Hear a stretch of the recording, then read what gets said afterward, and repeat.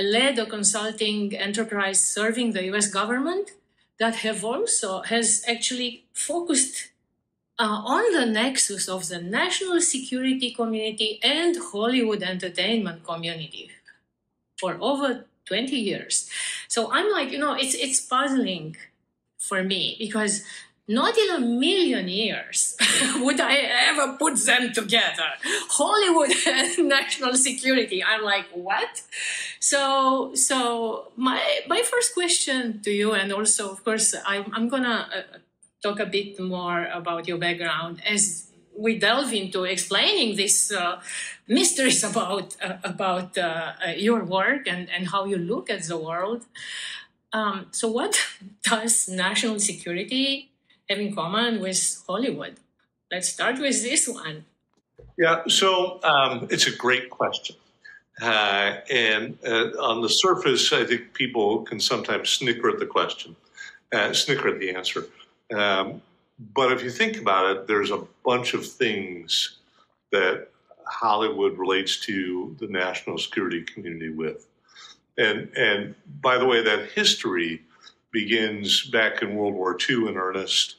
There was a lot of collaboration, a lot of cooperation with Hollywood and the Department of Defense. Think of all the videos, the movies of the updates that you'd see, that people would see in theaters of what's going on in World War II.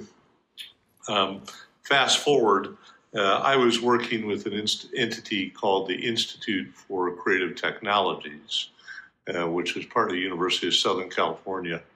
And the ICT's mission was to bring different components of research to the Department of Defense.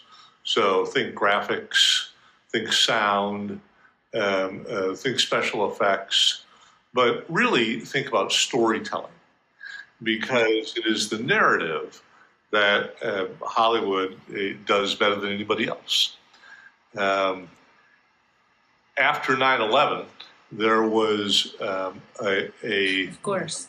So that is like a Hollywood scenario anyway. Yeah, and also right. I have to say also, but and of course kind of that ties in with the narrative. I don't want to interrupt your flow, but I'd like you to explain a bit why would the Department of Defense need a narrative? And like really from Hollywood, I think, your example is kind of clear with the 9/11. Is it for them for inspiration, for future? Okay. Slightly, but let me finish the one, and I'll go to the other quickly. So on what DoD needs for the Department of Defense is actually, they need help training people. They need help with mission rehearsal. They need help putting warfighters in simulations that seem like they are real.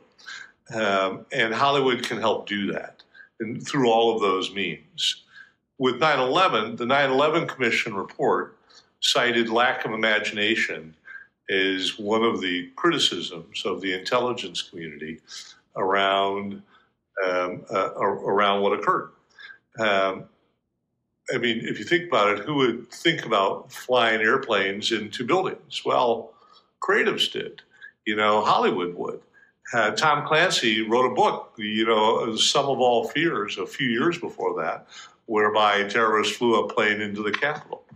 And so the intelligence community writ large, the national security community writ large, decided that it needed to infuse that creativity into their training and into their processes, so that they could help those analysts, they could help those people think about what's next, think more creatively.